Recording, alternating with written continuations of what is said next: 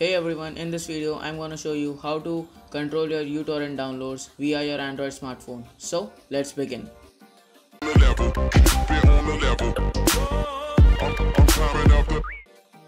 So first of all, open up the app on your computer, then go to option and preferences, then go to remote tab and just tick that checkbox, then put your computer name and desired password and then just hit on apply and then OK once the status is connected. Then onto your mobile part.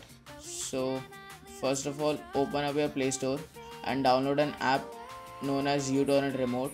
This will also work on BitTorrent. Just search the name BitTorrent Remote. Then open the app and put the same username and password that you have entered in your computer and then just hit login. So once you are logged in, you can see there are many options like all the torrents, the downloaded, the downloading and the seeding. So hitting the menu key, you can see there is setting in which you can download your torrent over your 2G or 3G mobile network, and then you can also add a torrent via your mobile and you can download it on your computer. So this app works in real time over your Wi-Fi network. As you can see, I am pausing and then again downloading the torrent in real time, and I can also delete the torrent from here as I am doing now.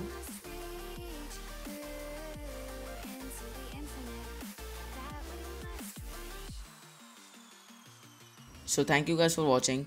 If you like the video, please hit that like button and also subscribe to the channel if you are new here, cause more awesome contents are on their way. So I'll hope to see you around.